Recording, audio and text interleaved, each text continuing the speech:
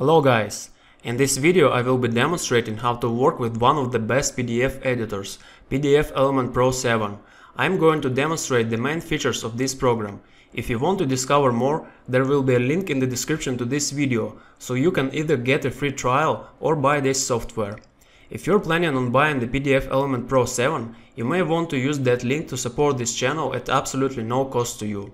Alright, so what is the PDFelement Pro 7? If you're in need of a professional PDF editor with the most complete feature set, but you don't want to keep paying for the Adobe Acrobat Pro DC every month or annually, the program we're going to review is going to be the best alternative. PDFelement Pro 7 is a full-fledged professional PDF editing software that allows you to create, edit, scan and share the PDF documents. And the best thing is, you don't have to subscribe. You can just get a perpetual license and forget about any further payments. If you're a Mac user, please stay tuned, as the PDFelement Pro 7 is also available for macOS. All the features that I'm going to cover in this review are available in both Windows and macOS versions. I hope this was a good start. Now let's get to the point and see how to use the PDFelement Pro.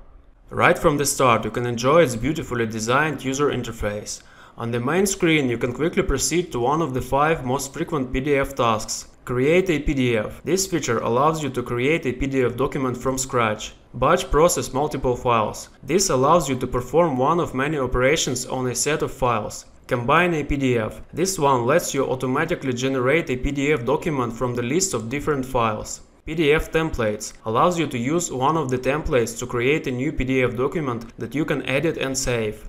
Convert a PDF lets you convert your PDF document to one of the other document types, including Word, Excel, PowerPoint, JPEG, PNG, HTML and other types. To make this video more engaging, we're going to start with editing the existing PDF document. I have prepared this price catalog PDF here that I'm going to open and start editing. In order to switch into an edit mode, we would need to click this button, Edit Text and Image Objects. After we have clicked it, we can now edit every element in this document. Keep in mind, some documents might have been protected from editing. In that case, this button would not be available and you would not be able to edit the document. In my case, this document is not protected, so I can edit this text here.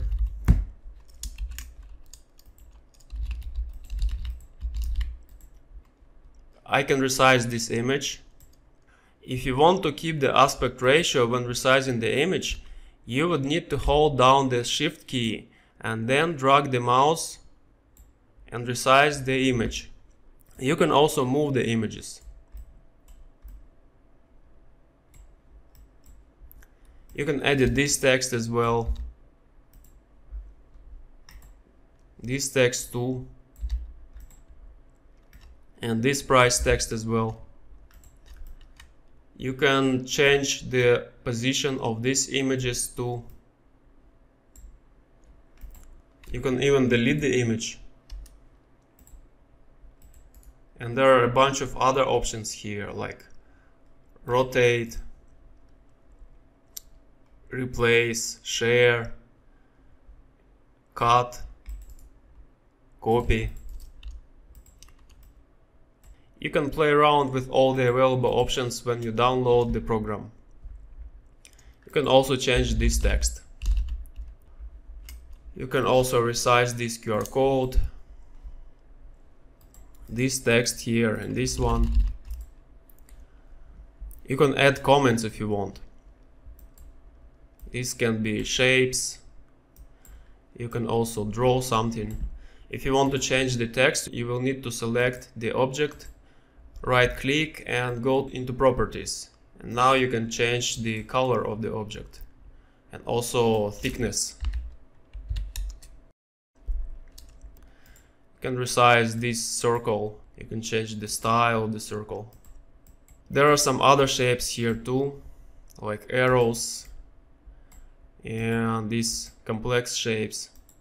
When you finished editing this shape, you will have to right click and select complete. You can draw the clouds as well, and you can change the color too. Let's change it to green, and you can also fill it with some color. Let's fill it with green color. And change the position of the vertices. Okay, that's it with the comments. Well, actually you can also add notes here. There are a bunch of features in the comment section, so you might want to play around with it. If you go into page menu section, you can select which pages you want to keep in the document and which ones you want to delete. Maybe we are going to delete the last page. So now we have only 3 pages left in this document. If you go into form section, you can edit different interactive items here, like text fields. When the document is saved, the user will be able to enter some text into this field. Also, you can add checkboxes, radio buttons,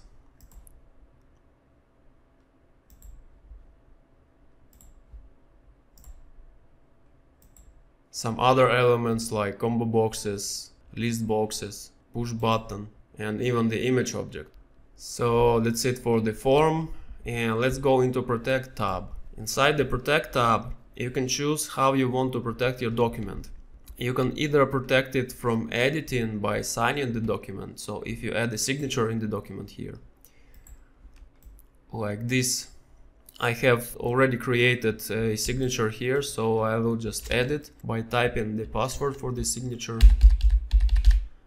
So now as the document is signed, when you save this signed copy with the watermark, because the program is not purchased, you will not be able to edit this document anymore, because the signed document is blocked from editing. Another way to protect the document, if we open the unsigned document once again, if you want to protect it by password, you can click this lock icon here and add a password.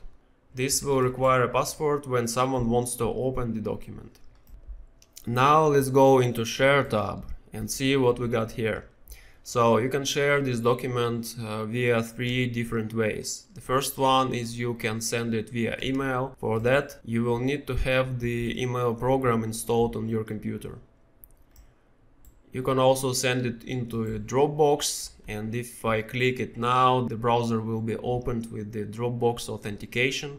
And you can also send it into a Google Drive. And if you click Send to Google Drive, you will need to enter the credentials of your Google account. Don't worry, it's protected and the process is secured. So you'll just authenticate your Google account to use with the PDFelement Pro. After that, you will be able to share every document with one click. This is very convenient. Alright, that's it. Now let's close it. And now let's try and create a new document from scratch. For that, we will need to go to File and select New. And now we will click the blank button. Now we have a new document created and we can manually edit this empty PDF. So first thing I'm going to add is the text here.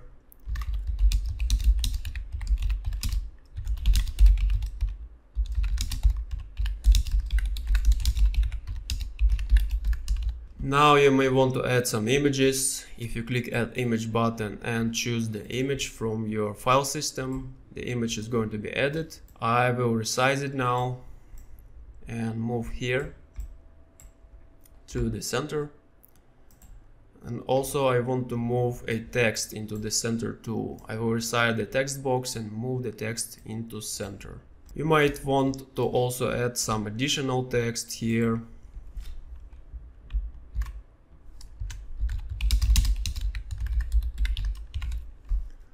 And move it underneath this image.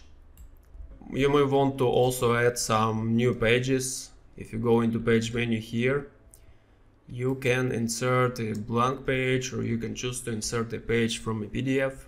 We're going to insert the blank page for now. We've inserted one new page. Now let's go to Edit and we can add some text here. To make it simple, let's just type this text.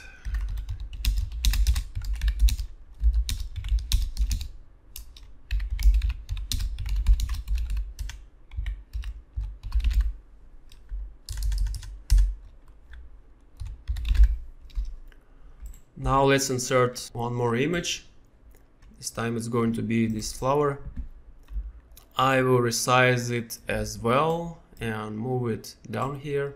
And now we have a PDF document with 2 pages. If you go into page menu here, you can see we have 2 pages. We can also add some forms. I don't know, let's add radio buttons here.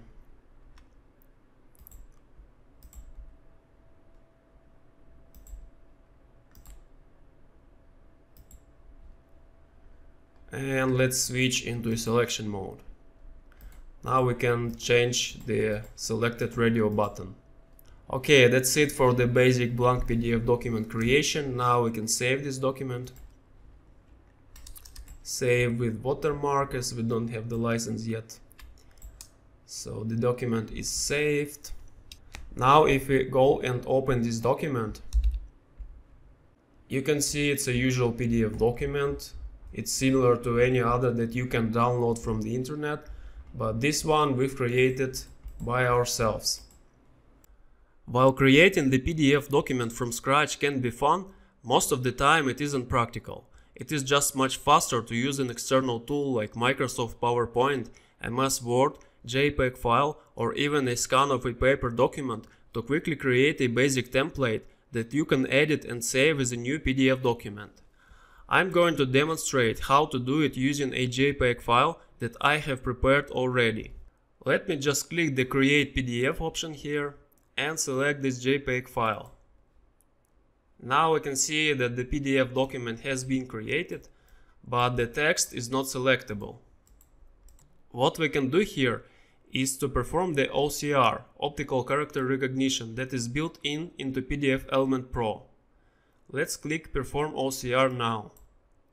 We're not going to save it, so just click Yes and click Save with watermark. It's going to create a new PDF document with characters recognized. We have the default language selected as English and we have the editable text option. Let's click OK. The process might take a few minutes, so we'll have to wait a little bit. This page is small, so it's going to happen fast. Alright, so the text has been recognized and you can edit it now. You can see the text is selectable and editable. All the colors are correct and also the fonts are correct as well. So the PDFelement has done a great job recognizing this JPEG file to create an editable PDF document. Alright, so that's it with creating a PDF from JPEG file. Another cool feature of PDFelement Pro 7 is a PDF converter. So you can select a PDF file, one of these. Let's select this price catalog, open it up, and then you just need to choose the output file format. For now I will select the default, which is the docx file, the Word document file, and I will save this document. Okay, so it's saved. Let's open it up. I will open it with LibreOffice. Okay, you can see the document is here. The text can be edited. The images are also here. So the conversion was successful. Another cool feature of the PDFelement Pro 7 is the batch process. You can click the batch process option here. You will need to add some files. These are going to be all the PDF files. Okay, so they are all added here. And you can either convert them into a single format. You can perform a data extract. You can add the Bates numbers into every document. You can place a watermark to every document. You can optimize them, perform the optical character recognition, or encrypt. For now we are going to add the watermark. So let's add the document files once again and choose the watermark that we're going to add.